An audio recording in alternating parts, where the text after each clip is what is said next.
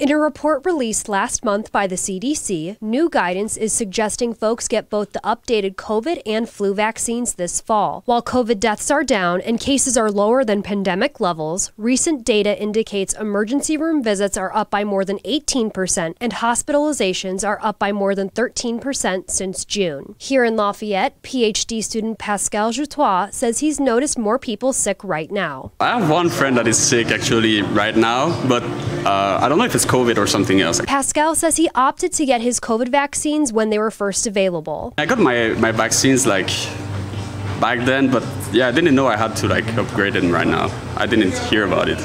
But like I got like 4, I think, vaccines for COVID. Upon hearing about the new guidance released by the CDC, Pascal says he's open to getting his updated vaccines this fall. Now that I know, maybe, yeah, why not? I mean, if it's free and healthy, yeah.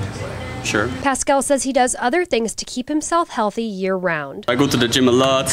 I try to eat well, also cook myself meal preps. Yeah, I think that's it. I walk also a lot. Pretty much it, yeah. Try to sleep also consistently 8 hours at the same time every night. The CDC recommends everyone ages 6 months and older receive an updated COVID vaccine to help protect against the potentially serious outcomes of the virus, regardless if they have previously been vaccinated. Consult with your physician to learn what treatment plan works best for you.